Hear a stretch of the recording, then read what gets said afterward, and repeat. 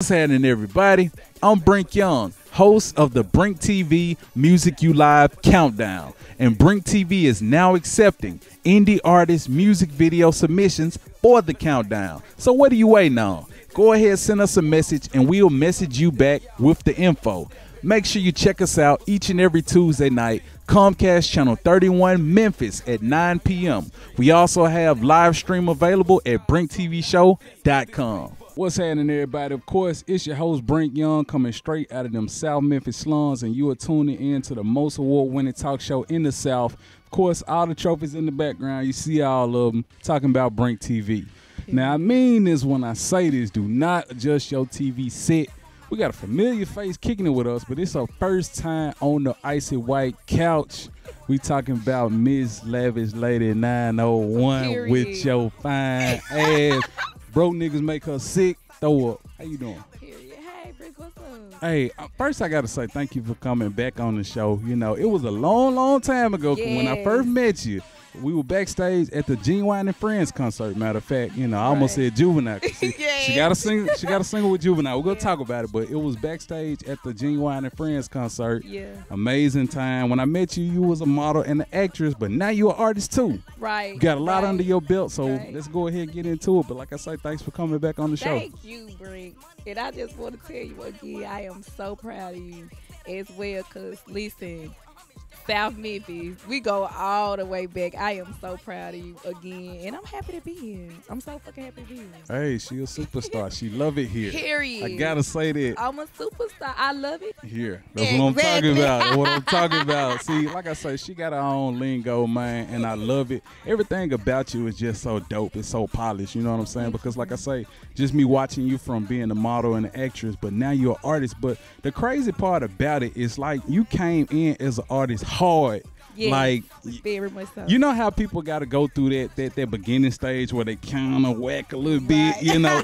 You ain't go through that. Like you got all kind of cheat codes. Like I got to know, like, where did this music come from? Like where did the idea to do music, where did that come from? Well, you know, while modeling and acting, I was doing celebrity PR. So I was doing a publicist. I was actually doing putting my brother in position. King Heartbreaker. Right. Yeah. I was actually putting him in position or whatever. But I always been a trap rapper. Like if I'm rapping like anybody, people always have thought I was a rapper because you know just my gesture. Yeah. I don't know, ghetto or whatever whatever you want to call it. It just always been in me, and I tell people.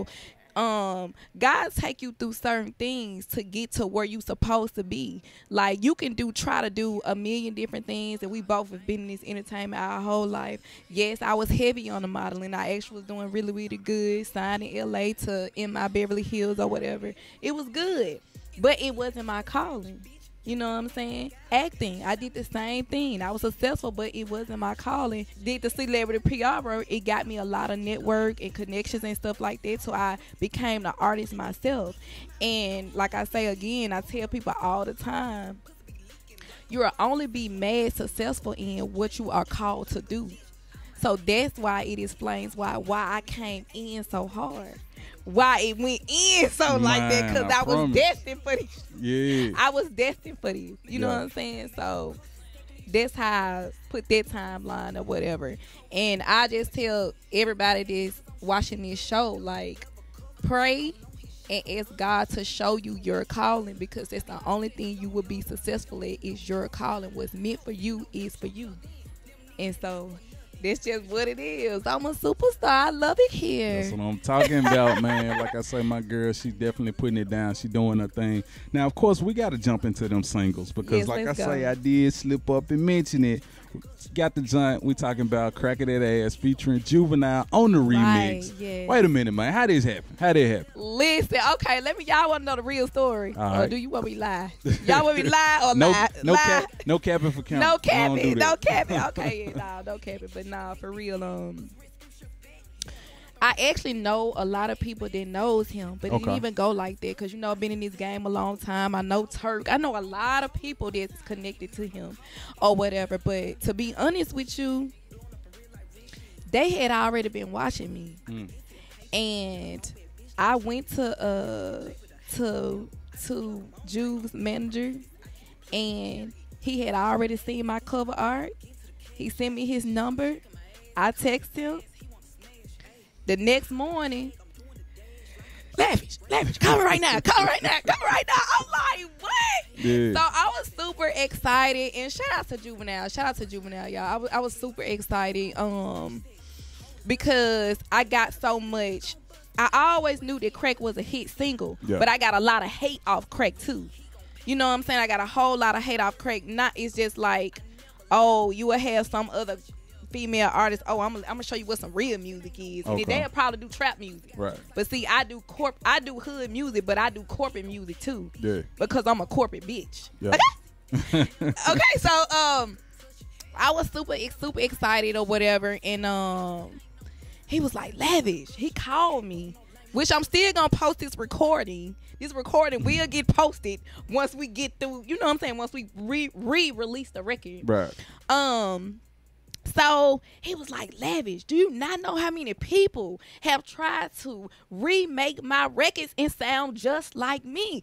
He asked me, Lavish, I already wrote my verse right now. Brink, do you hear me? Yeah. I was so excited. It was just that coming from a legend himself, telling me that I'm a superstar, telling me to never give up, telling me to keep going. And for a legend, the first legend to tell me this, you know what I'm saying? It was just amazing. And he had already wrote the fucking verse. It was already lit. It was already lit. I didn't ask him to write a verse. He said, Lavish. When he talked to me and gave me my props and he was telling me, he was like, Lavish, so many people try to remake my records. It's like he went through 10 people. Yeah. I was the last person record that he heard. Yeah. But it's like he didn't hear none of them other records. That's what I'm saying. Yeah. He jumped on my record immediately. He got the work immediately. Juve jumped on that record and sent me that record right back. And he just kept telling me, like, Lavish, you are gonna blow more than you ever think. Because you are super talented. You brought your own originality to the record, because he was like, everybody trying to sound like him. Yeah. They don't try to bring their own originality to the record. That you can't remake a record and sound like the person who original record it is. Exactly. So that's for all my artists. You can't remake people records and try to sound like them. No, bring yourself. And you know, my crazy goof ass, I got a lot of personality. So I bring my personality to my record. Yeah. And I'm a freak bitch. Like, so I'm gonna put that in my records too. Yeah. You know what I'm saying? Because Now, the crazy thing is, like, I've seen you perform this song, of course, online, you know, several different venues, man. And it seemed like all the ladies just bust it all the way open to their song. They do. So that's how you know you got a certified banger when that happens. When you get those results, you got to hit song. Right, facts. All right, so hopefully, you know, y'all cook up a video for it, you know, once everything. Oh, we already started shooting. We already started shooting. So we started the first part already, and we're going to go to New Orleans and finish the rest. So we're definitely listening. The record would definitely be out sometime at the end of December. I'm sorry. Yeah. Coming soon. All right, so let's go ahead. Let's get into the other singles that you got out, because, of course, you got Superstar. Right. And then you got the other one, that big energy. I mean, let's talk about them. Yes. So, Superstar is another one of my singles, y'all. Superstar had to come out because I'm a motherfucking superstar. I'm superstar. I love it here. Period. Y'all the fuck going on? Don't ever play with period. But anyway, no, listen. So, Superstar is one of my singles. Doing my shows, they love Superstar. They love fucking Superstar. They love they record. They shake plenty ass, plenty dicks, plenty every fucking thing. Dick and pussy. It's just so lit. And so I perform another record called No Broke Niggas, because we don't date the broke. We don't fuck with the broke. Don't never fuck with a broke person, because that's just bad energy. Oh yeah, broke energy is the worst. It's the worst. It bring you down all the way. All the way, bro. You broke. Just listen. We're not gonna do that one. So that's another record. They go crazy, because on No Broke Niggas, I went in on them. Yeah. Like literally, I went in. So they feel that's a record. They just feel like, damn, this bitch lit as hell. And I'm telling you the sequence of how I started my shows. So I would start with superstar. I would go into no broke niggas, and then I go into big energy. Because you know what? That's just what it is. Yeah. And I let they ass know. Bring all my big dicks to the motherfucking stage. Because we do not date little dicks. Because listen, we don't date broke niggas. Mm-hmm. And we don't want no motherfucking nigga, no little ass. What if we gonna do with you? what are we doing? That's not what we, you know what I'm saying? Yeah. So, that's the order of their operation. I gotta say, you're actually the second person that's ever came on the show and said that, like, just flat out said that. The other person, she's actually a porn star. Okay. You know, and she like, you know, even if he a good guy, make good money, she still ain't messing with him. Right. If he got the, you know. I mean, what's she gonna do with him? But no. taking money, bitch, taking money and leave. You hear that? So, Mrs. Phoebe, if you watch it. Miss Phoebe, listen. Take this nigga money and leave. That camera right there. Take his money and leave. Miss Phoebe, listen. I'm Lavish. How are you? Nice to meet you. Take that nigga money and leave him. And, bitch, make sure you go download No Broke Niggas, because that will help you. Don't feel sorry. Just take the money and leave. It don't matter if he got a little dick. Just take it and leave, and then go fuck a nigga with a big dick and some money. Hey, we got a real how-to video going on right now on BrinkTV. So let's go ahead and transition because, you know, since we talk about money, one thing that's definitely bringing home the bacon is that Onlyfans that you got. Girl, what's popping with it? What's going on? So I love my Onlyfans, but I just want y'all to know the truth. I don't be on my Onlyfans like that. I really don't. My OnlyFans is based off business only. Okay. Don't think you're gonna go to my OnlyFans. Think you finna see fucking and sucking and this big ass fat pussy and this big ass fat ass. Cause bitch, you are not. Yeah. Okay. Period. Not in the way that you niggas will want to see it. Right. You ain't finna see me bent over or on my knees. I do that. I definitely do those things. I do those. I do very shit. Just not on camera. Just not on camera.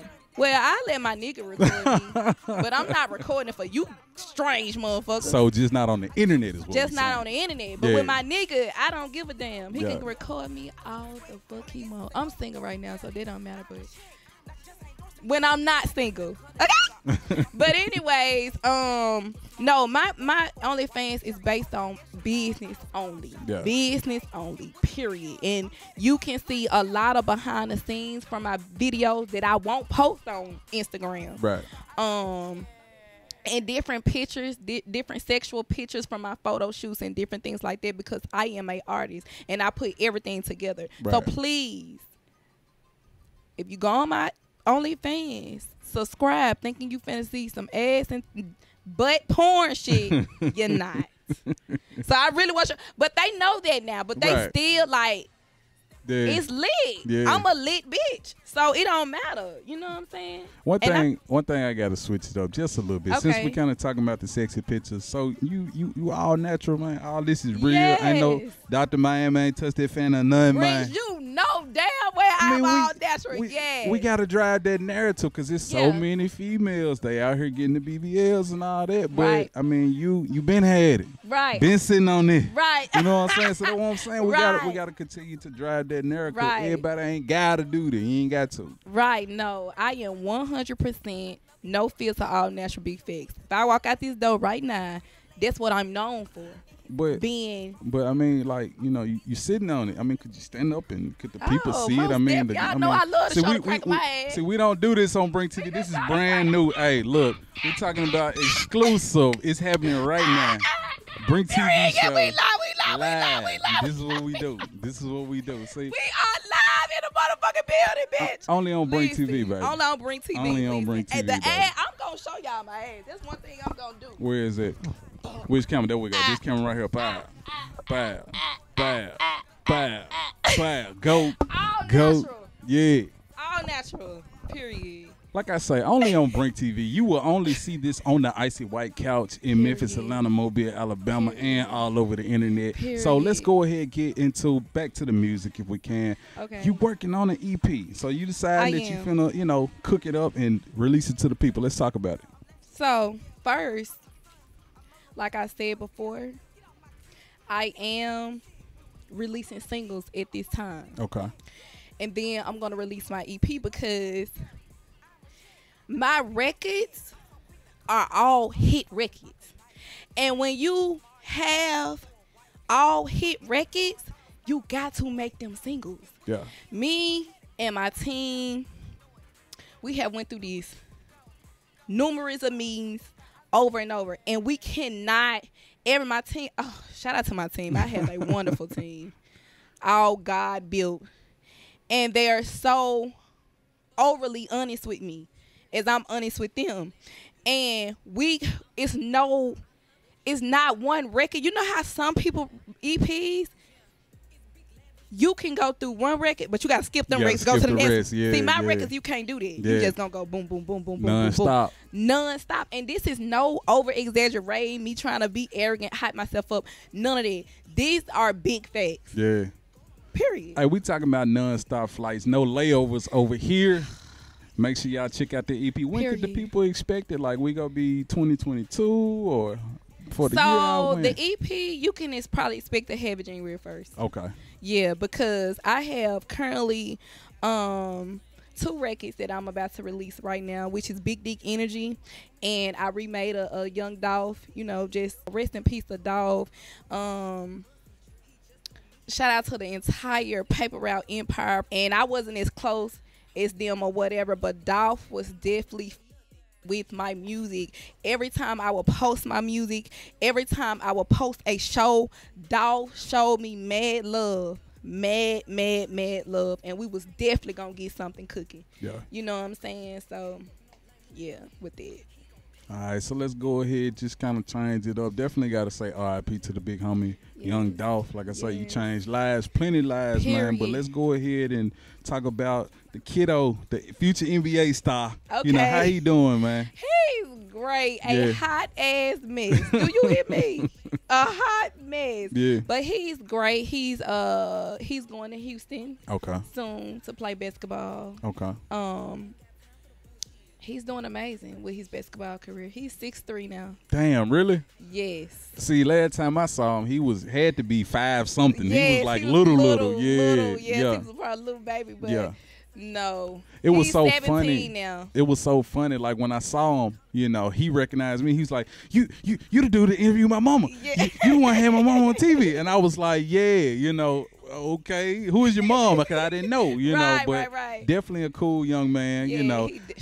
One thing I did see, it was kind of funny though. It was his birthday party, and then can we talk about that? Yes, we can talk about that because I was not fucking playing. It was funny as hell because of course she gave him the gifts, gave him, you know, money and all that stuff. But it was one gift you gave him, I bust out laughing. It was them rubbers. Them damn condoms. Gave him them rubbers.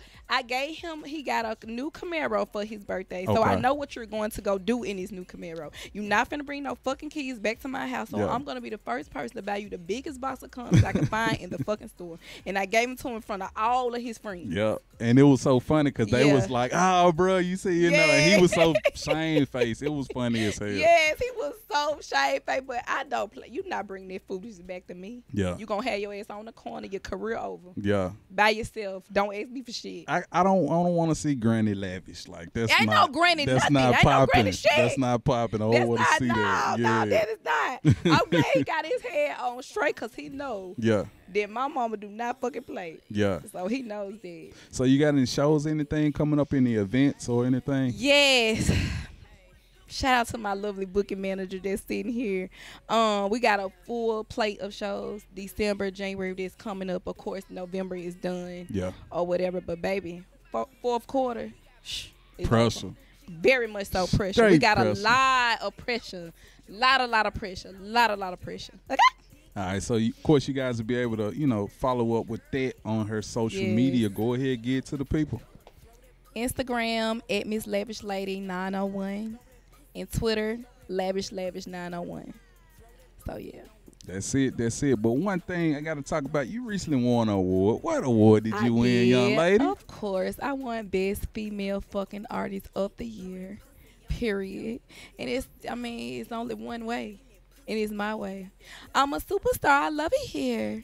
Period. And I keep saying it because put that shit in your brain. Like, I really want y'all to put that shit, like, dissect it, bitch, like a book. Put it in your cow. But, yeah, like, please remember that because This time next year, we'll be at the BT. These are big facts. I love it. I love it.